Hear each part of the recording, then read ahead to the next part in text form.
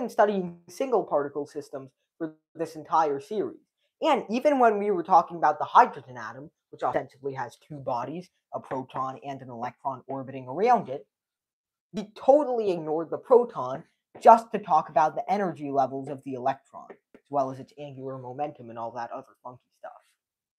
Can you really call it a two-body system if you only care about one body and assume the other isn't even moving?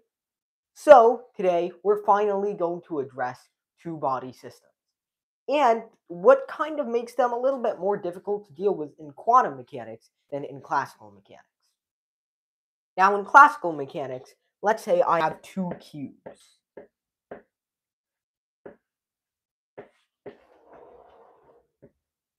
I will say these cubes are the exact same, but you will say, no, one of them is oriented this way and the other is oriented that way.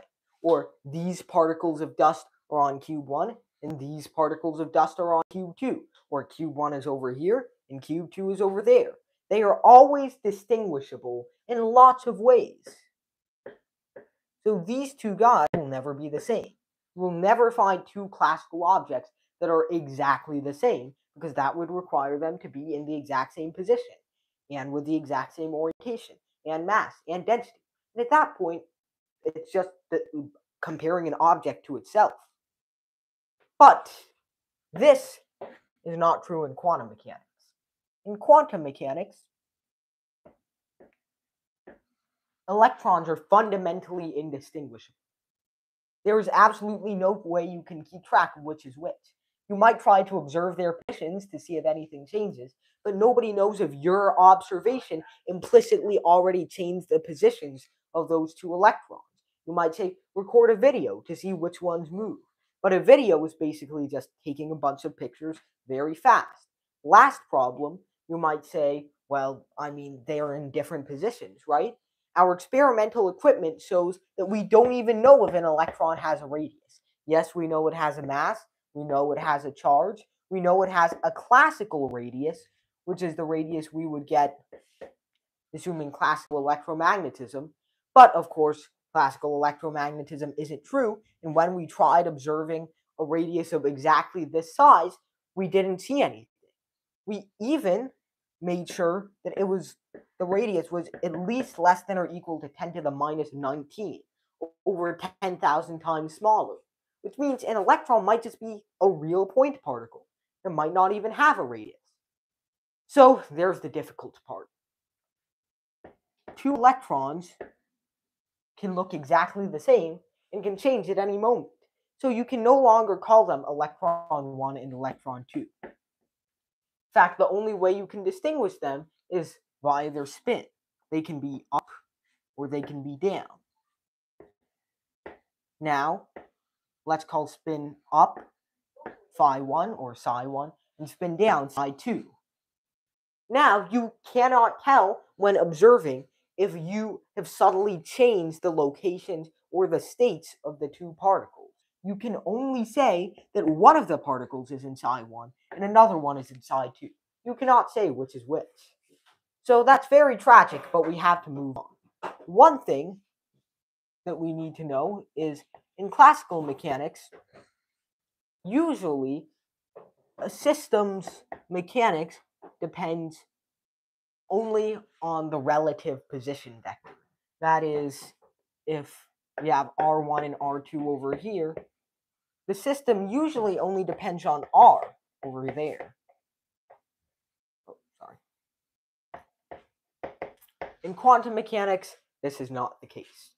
Also in classical mechanics, you can treat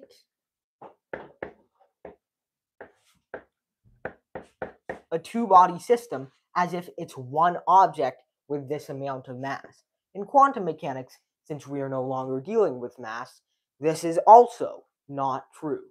Hence, nothing is going our way so far. It looks like quantum mechanics is going to be totally different from classical mechanics. And so, what do we do? Well, to start, this is where the famous Pauli exclusion principle comes from.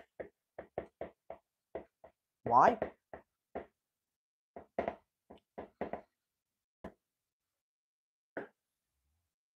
Well, here's the thing. we can only talk about the wave function of this system relatively. So we're going to define a wave function that A contains a note of both the particle states, and B is commutative. So if particle 1 somehow switches with particle 2, nothing will change. So there is one way to do this.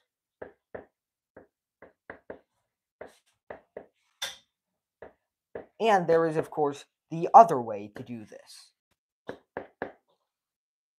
Which means that the wave function is entirely dependent on this existence. Now, of course, you probably already figured out that if psi1 is equal to psi2, the wave function collapses, and so both of them can't exist. That is exactly why two particles can't exist with the same quantum state at once. Sorry, two identical particles, and not just particles, fermions, which are particles with half-integer spins, cannot exist with the same exact quantum state. That's not allowed. Which means that, well, both this is pretty fascinating, but it's also convenient for us, since we get to study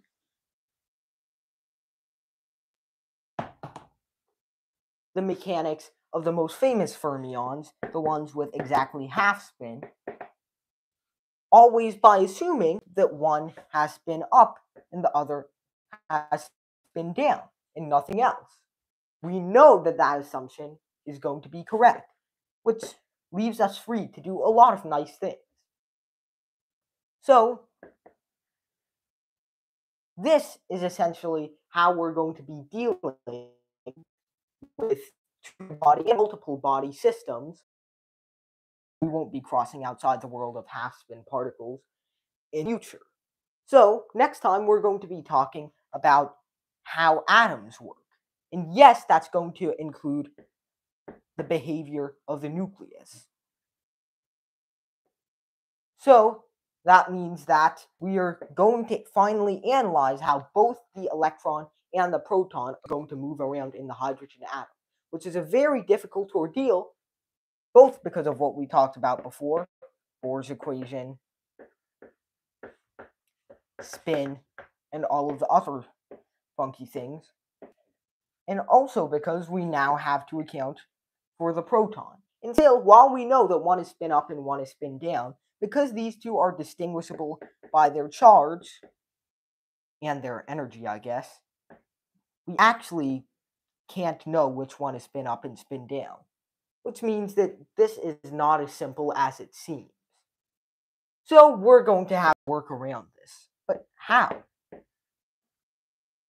How will we be able to figure out the dynamics of the hydrogen atom when there are four possible configurations of spin that could be occurring, and you have a bunch of nasty things that we considered when we were talking about single body quantum mechanics, plus the issues with Pauli's exclusion principle, and plus the issues with Pauli exclusion principle. What did I want to say? Plus the issues with Pauli's exclusion principle and the issues with studying two-body mechanics.